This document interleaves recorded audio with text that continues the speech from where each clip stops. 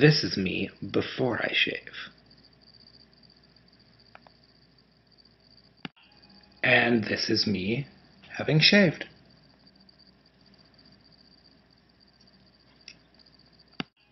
So I just used the Gillete Fusion ProGlide razor, this guy, and it was a pretty good experience overall, I'd say. Before I used this guy, which is also Gillette, and I would say that the differences between the two, I think that first of all, the plastic holder is smaller, which makes more sense for traveling, and I travel a fair amount, which makes more sense for me. And also, the little single blade for like getting right under here. This one has a little bit more of a guard, which actually makes a big difference.